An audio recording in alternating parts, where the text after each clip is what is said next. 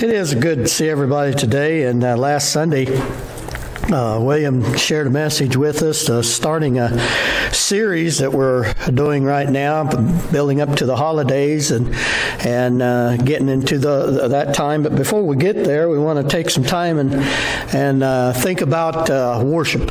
And I thought William did an excellent job last week of putting the perspective of where worship is a time whenever it's not something we come and do, it's a way we live. And it's something every day, all day. It's something should be a part of our lives as Christians. And as we live our daily lives for Christ, it should be an attitude of worship in everything we do. But every Lord's Day, we do come together. We do meet. You're here. Some are off hunting. I know. They told me so. I hope they're worshiping out there, and I'm not so much hoping they'll shoot something.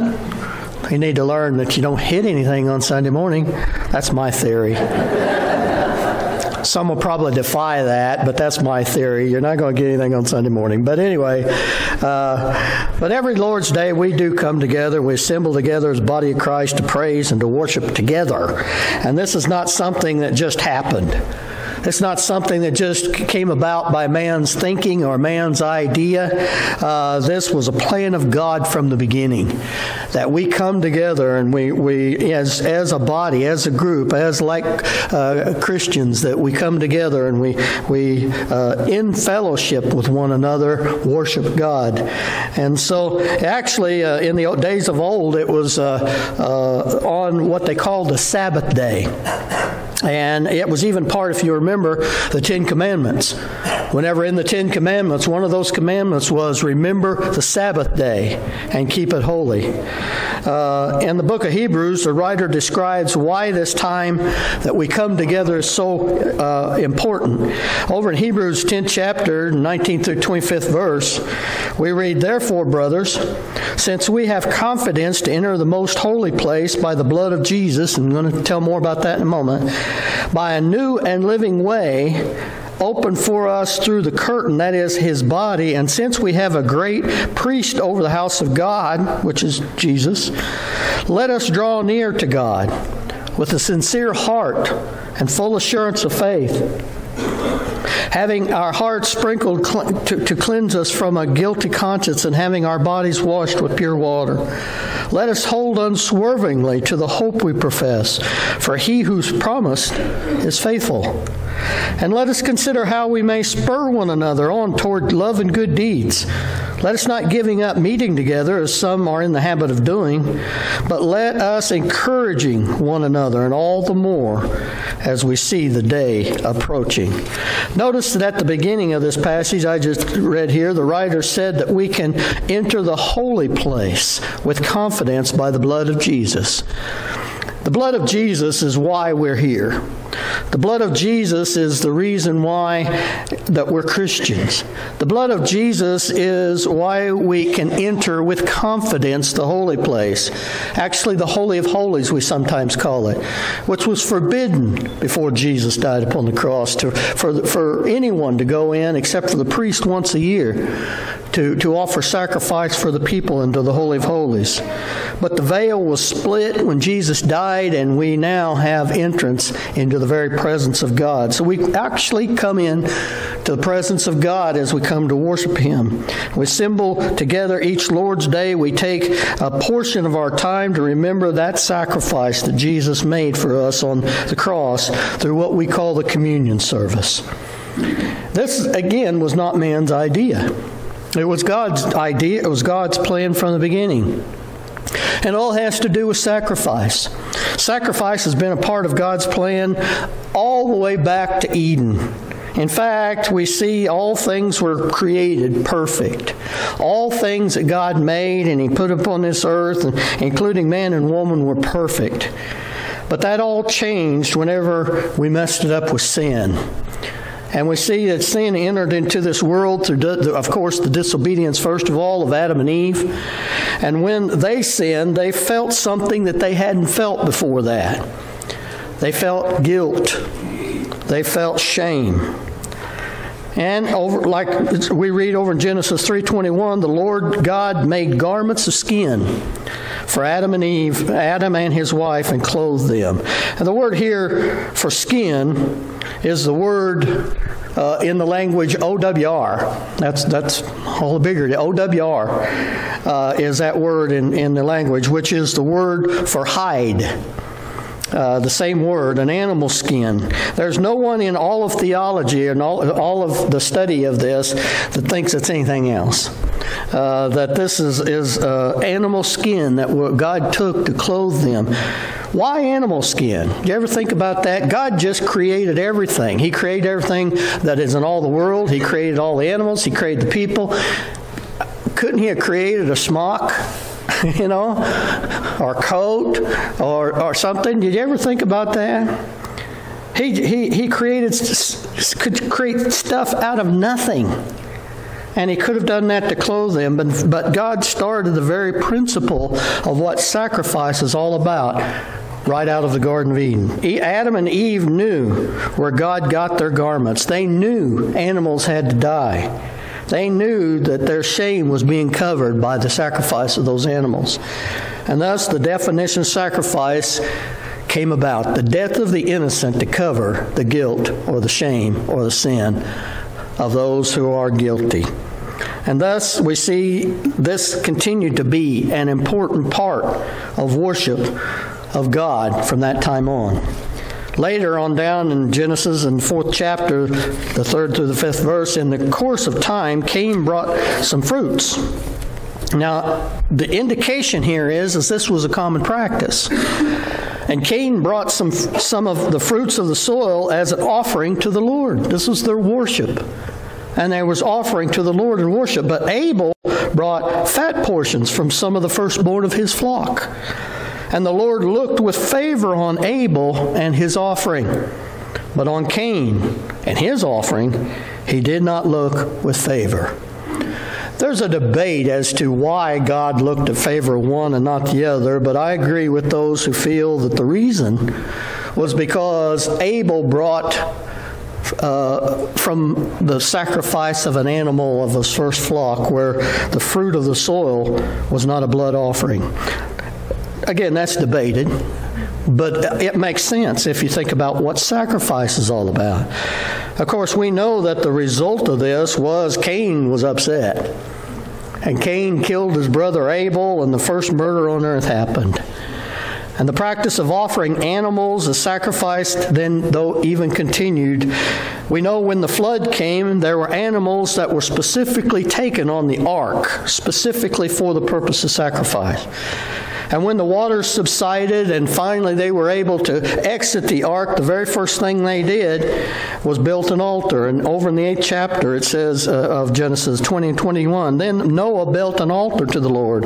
And taking some of all the clean animals and clean birds, he sacrificed burnt offerings on it, worshiping immediately. And the first thing they did was worship God as soon as they got off the ark.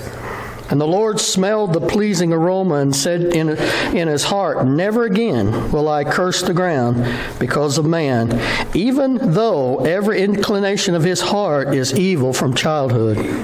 And never again will I destroy all living creatures as I have done. Later, when the nation of Israel was in bondage, we know that Moses was the one chosen to deliver them out of the bondage of Egypt. And curses came upon Egypt to try to get them to release, and Pharaoh would not release them. But finally, the curse of the firstborn was pronounced.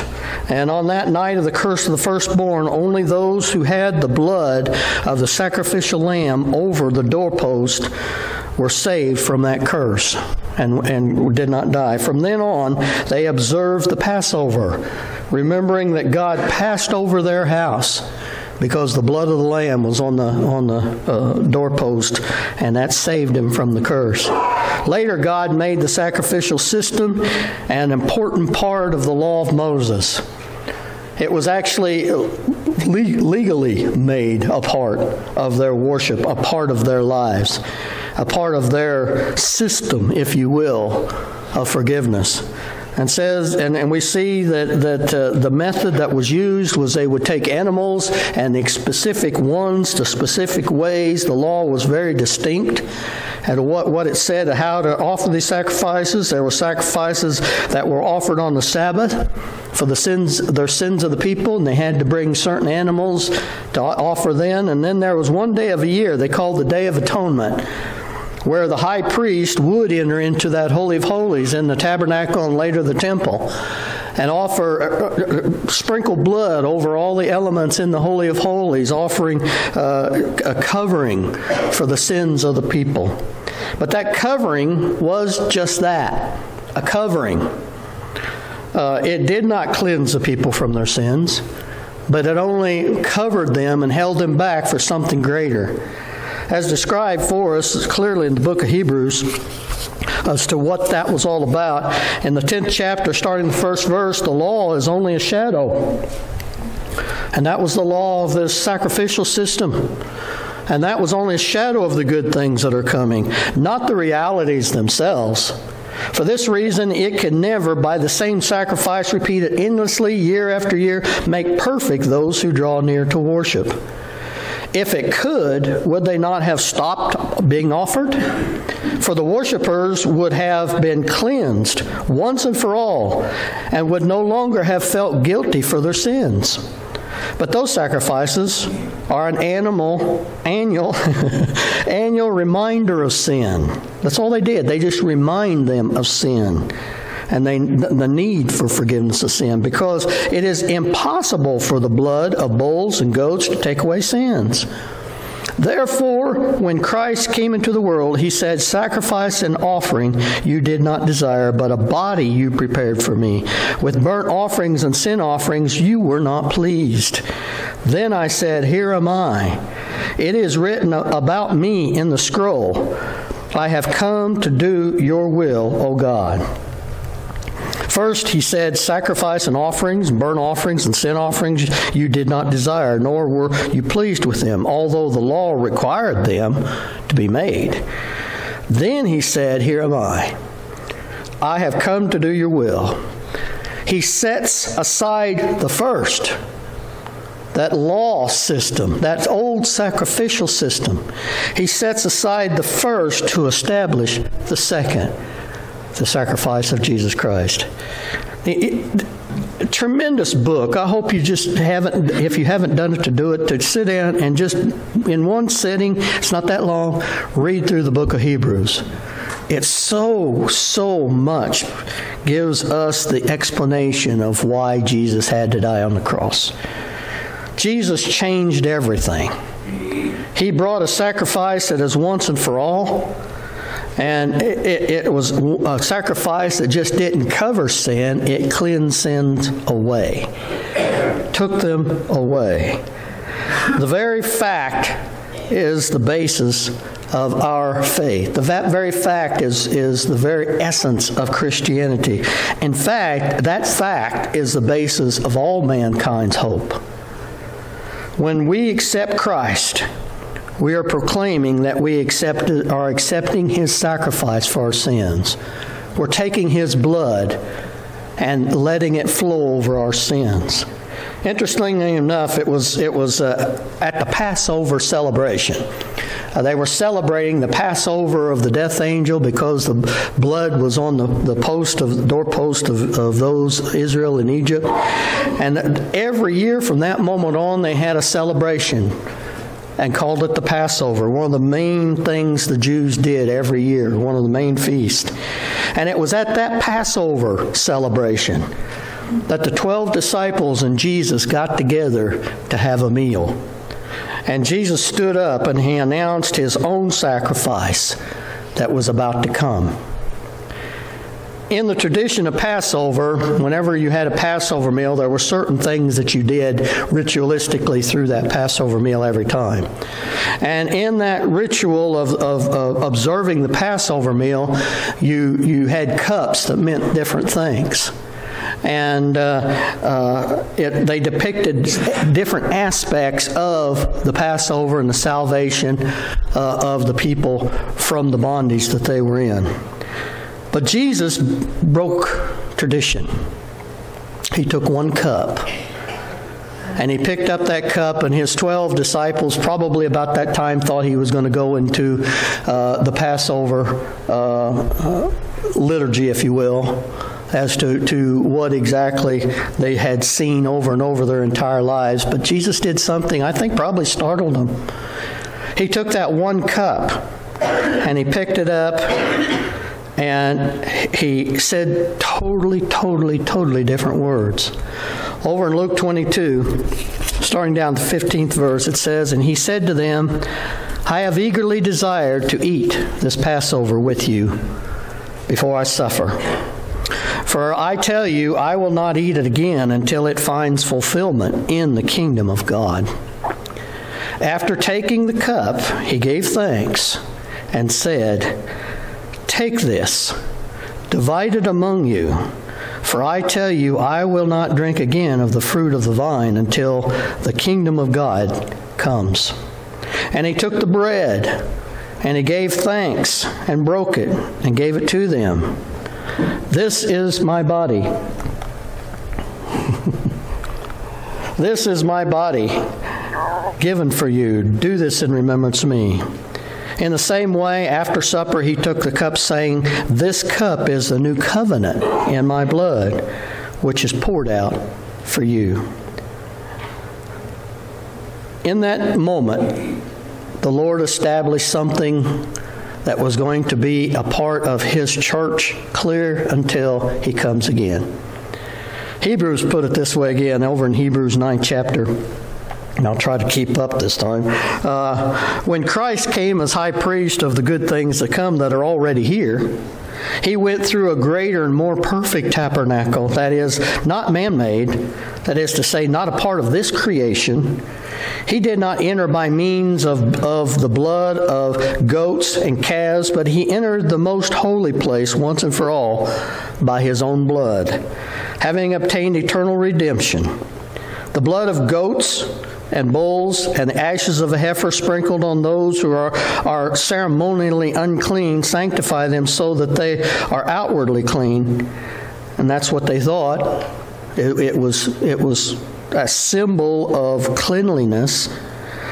How much more, then, will the blood of Christ, who through the eternal Spirit offered Himself unblemished to God, cleanse our conscience from acts that lead to death, so that we may serve the living God?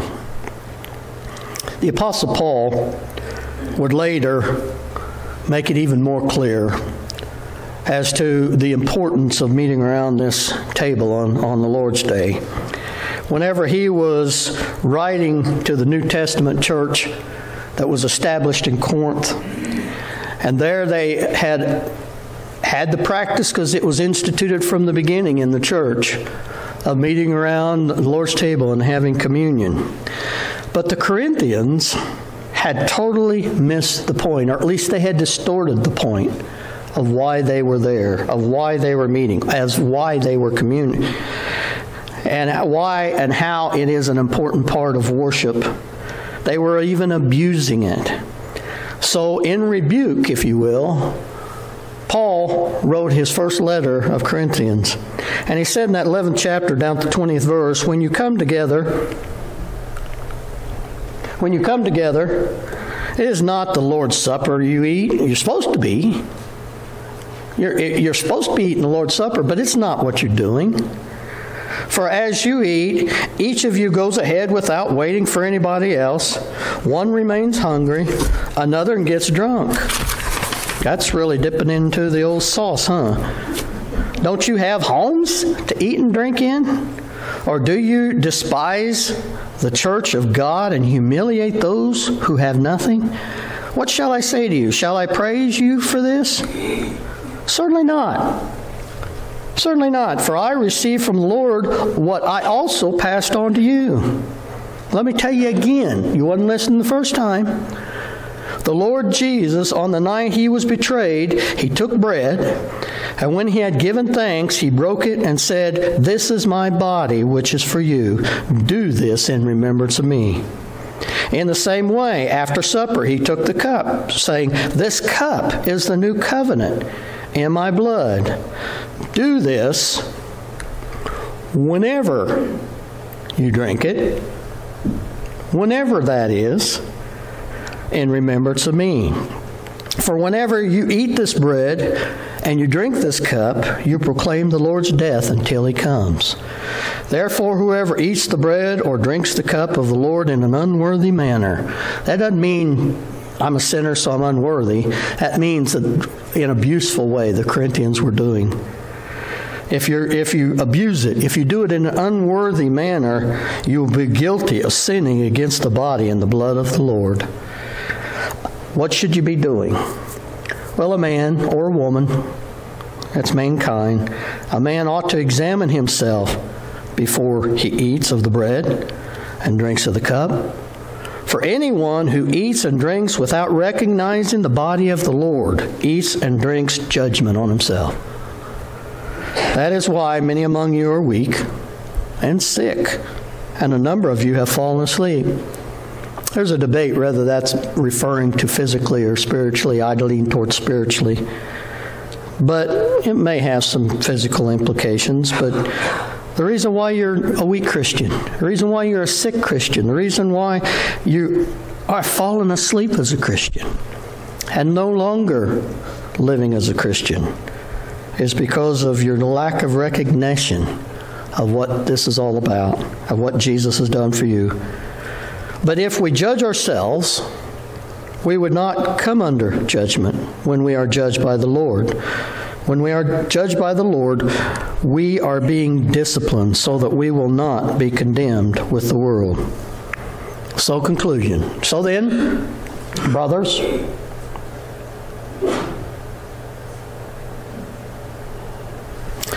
I just messed myself all up. So then, brothers, when you come to eat, wait for each other.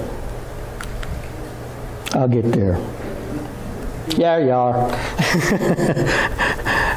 Wait for each other. When you come to eat, if anyone is hungry, go home and eat. So that when you meet together, you may not result in judgment. And when I come, I will give you even further instruction on this because you need it. Sometimes people will ask, why do you take communion every Lord's Day in your church? Why do you do that? Why we could say, and a lot of times people will say, well, you know, it was a pattern of the first century church. I mean, we can go to Acts 20, verse 7, and we can see that there's a pattern there that they met on the first day of the week to break bread, and so we want to keep that tradition. We want to keep that pattern going just as it was in the first century church. But we see that by itself, that's not wrong, but that by itself would not be a totally good reason to continue to meet around the Lord's table every Lord's Day. When we come to worship God as an assembly of believers, the very reason we come and the very center of why we come is because of the sacrifice of Jesus. Because of his sacrifice on the cross, and that is the reason why we're here. That is the reason why we're saved. That is the reason why we sing praises. That is the reason why we pray. Is because Jesus died on that cross. And this table of remembrance of that sacrifice is now our worship altar. The most important centerpiece within the worship that it always has been since Eden. It's not covered now, though. It's actually a good-looking piece of furniture. And it's not covered with the blood of animals. It's not covered with the smell and all the things that went along with that sacrifice under the law. It is, however, covered with the blood of Jesus. And even though the elements that we take are quite small, we haven't come here to eat a meal. We are here to remember a meal that took place in the upper room over 2,000 years ago when Jesus stood up and broke tradition and announced that finally, the sacrifice is being made that will not just cover your sins, but will cleanse your sins forever. And he says, as often as you do this, whenever you do this, and you meet around this table, you are proclaiming that death. And we're to do it until he comes again. And it continues on, because if you'll notice in that one passage, he made the statement that whenever I do this again with you, to his disciples, it will be in heaven. We'll continue to commune. We'll continue to I don't know what form, but we'll continue to worship. We'll continue to sing. We'll continue to be together. We won't have to come to meet together. We will be together as a church eternal, worshiping, praising God forever. We need to realize, as we think about these elements of worship, as we think about how worship matters, that the most important part of worship is meeting around this table. There's a lot more about this, and I'm going to share, and we're going to talk about it more tonight in our evening class. And there's elements involved of why we take what we take, and there's situations that people have questions about. But the bottom line is we can't help but come into worship and not think about Jesus and what he's done for us. He died for us. That was the only way. There was no other way. There's no other means. He died for every one of you. He died for every one of them out there, wherever they may be, in all the world. He loved the world so much that God loved the world so much that he gave his only Son. It's up to us.